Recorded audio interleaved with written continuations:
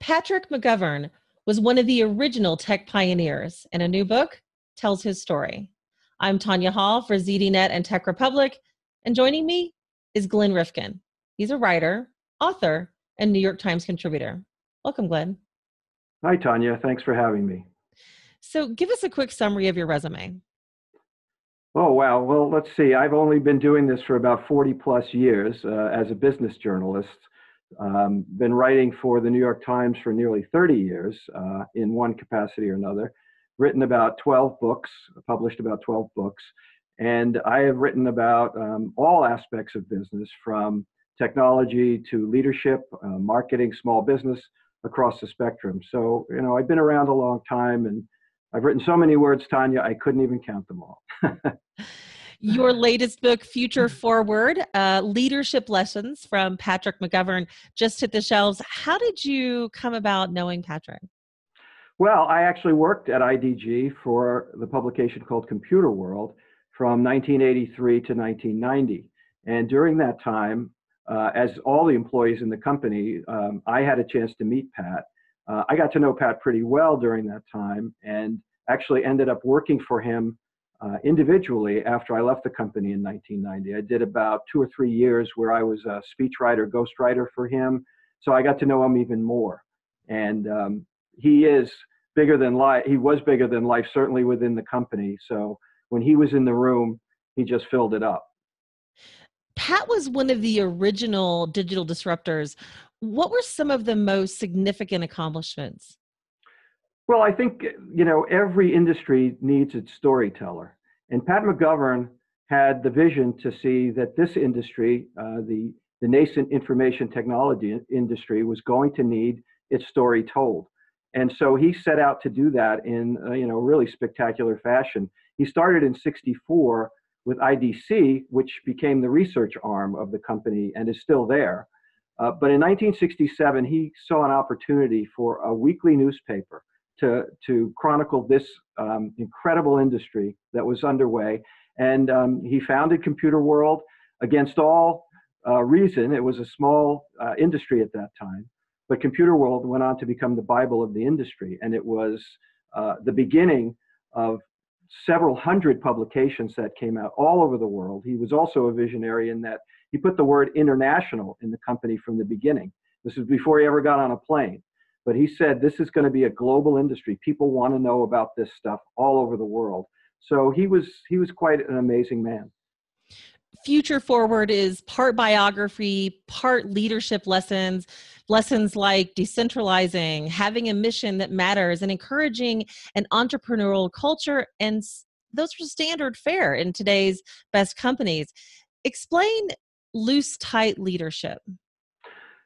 So when McGovern decided that this decentralized philosophy was going to really be the foundation of this growing company, he had to think about how could we make this work in a pragmatic way. So when you think about loose tight, there was in fact a very big time business leader named Harold Janine in the 60s and 70s who kind of epitomized that loose tight method. He went around the world buying companies. He bought like 300 companies or something to that effect.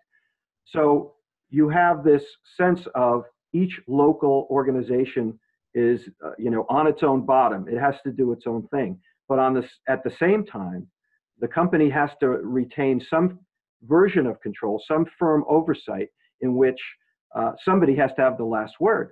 And McGovern was that last word. So it was loose in the sense that these folks had incredible leeway to do their thing in their local markets, but they had to meet the numbers. They had to answer to those numbers. And if the numbers were not being met, Pat took action and heads did roll sometimes. Why is identifying the warriors important?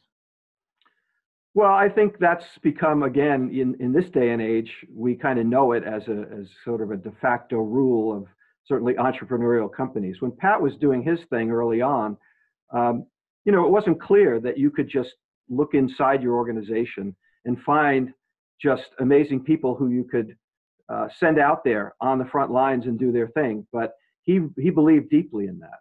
So in order to make that work, he had to identify these movers and shakers. Most of them were really young, some just out of high school, never even went to college.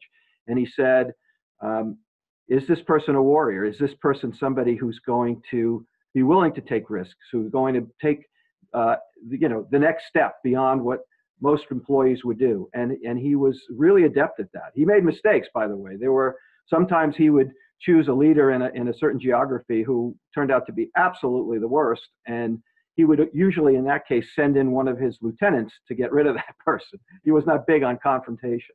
But often, he was able to find and spot early on the young leaders in the company. He even had a regular gig that he did internally once a year, where he would identify, say, the 25 most promising young people within the organization. He'd bring them together. He would extol the virtues of each one individually without looking at a note. He had a photographic memory, so he remembered everything about anybody that he ever met. It was kind of spooky in a way. And that was how he really pushed IDG into a global organization successfully. Having those warriors is critical. Why is optimism an important part of innovation? There's been so much said about optimism in recent years. I don't know if you know the company Life is Good. They're a Boston-based sort of apparel company. Their whole logo is about optimism. Optimism is the fuel. Pat was just naturally that way. You can't fake that. And he believed his signature phrase was "the best is yet to come." And he would end every meeting that way, and he would just make it clear to people that hard times or good times, a pessimist is just going to hold things up. The glass is half empty, decisions are not going to get made, feet are going to be dragged. But if you're an optimist and you believe the future is full of promise, it changes the whole environment. And it really did have an impact inside of IDG. It talked to anyone who worked there over these 50 years, and it was really a game changer.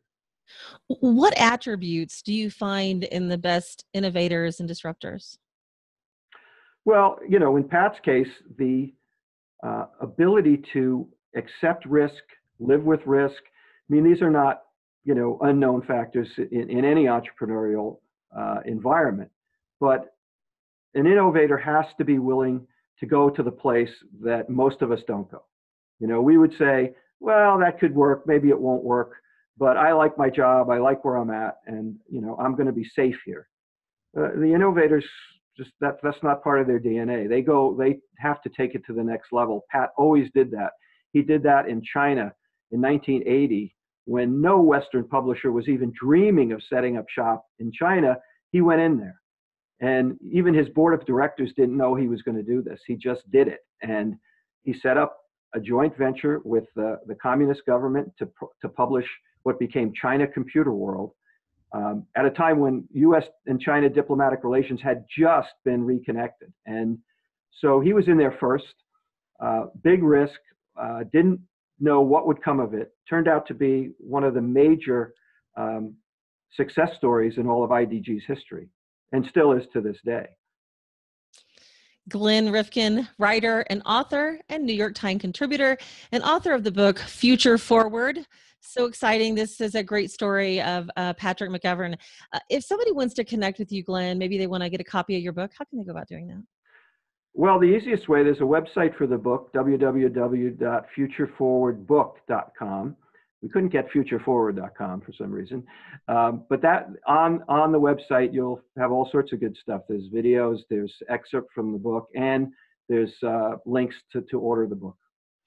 Thanks again, Glenn. And if you want to catch more of my interviews, you can do that right here on ZDNet or Tech Republic, or maybe go to my website, tonyahall.net. I've got links to all my social sites. Thanks for watching.